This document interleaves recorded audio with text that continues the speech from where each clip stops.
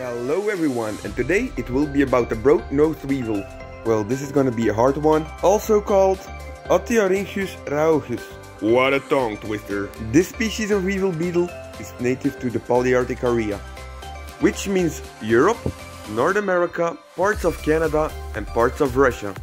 These weevils are a very passive species of beetle. It was needed to record these guys 10 minutes straight just to see them move. Their sizes range between 6mm and 8mm. This species of beetle belongs to the Curculionidae family. The broad-nosed weevil becomes active in spring and summer. Nevertheless, these guys can be destructive in large numbers, because these guys will feed them on a lot of new growth.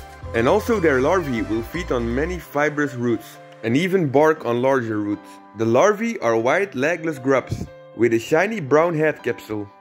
The beetle itself, such as many, do display 6 legs. They do display a dual tone coloration.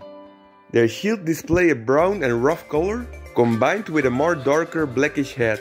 They do have a short broad, beak and elbowed antennae.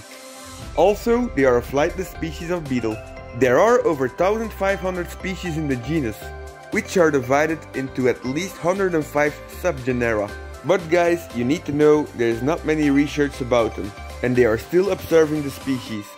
I was able to give you the information we already have, but they are still learning about the species, so we can obtain more information about them in the future.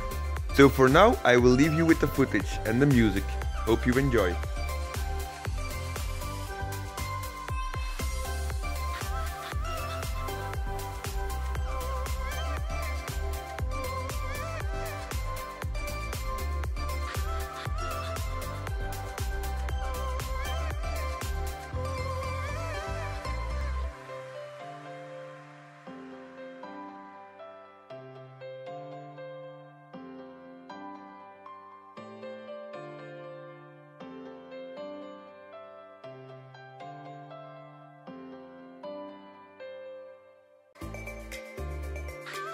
So this is the end of the video. Thanks for watching, hope you enjoyed.